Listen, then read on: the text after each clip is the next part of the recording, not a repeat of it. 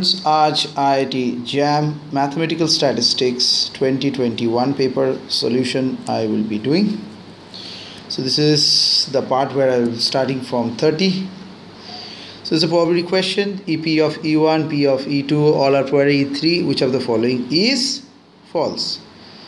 Okay, so P of A union B, AP is max when A plus B. So we know this thing. So P of A union B equal to max of A plus B or 1. And P of A intersection B is minimum of A comma B. So minimum of A comma B greater than probability of A intersection B greater than 1 minus B A union B. So as a result of that, E1 union E2, so this is true. This is also true. So in this part, this is 9 by 10. This is also true. As this is only false, so our answer is C. So next question is 31. This time multiple select options can be correct. So consider the linear system is given where A is a m into n matrix and x prime is n into 1 vector. To 1 Ax equal to C has no solution. Then which of the following is necessarily true? So x equal to B, so where A is m into n, x is n into 1 and B is m into 1. So obviously the product is giving.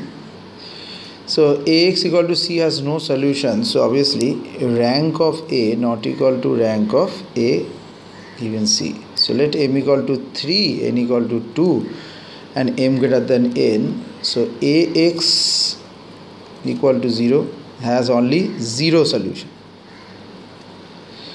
Okay, so because the rank of A equal to 2, so that is equal to the number of unknowns. So if Ax is equal to C, it has no solution. So R of A less than M.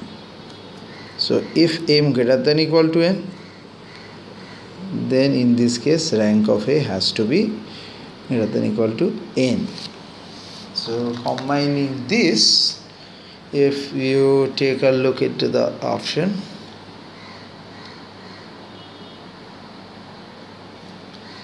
then the answer is only C.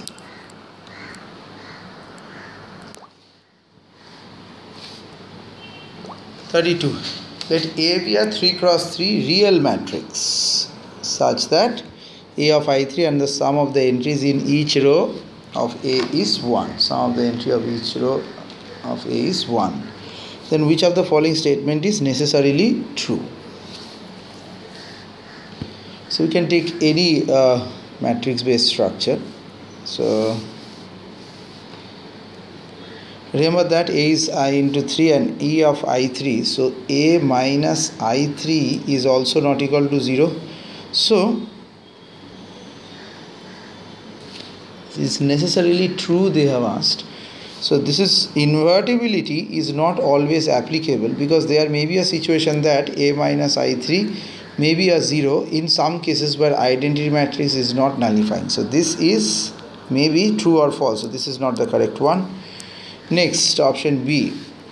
So at least two elements of this. So A minus I3 if you take is homogeneous system, and we know A minus I3 this equal to 0 system have infinite many solutions.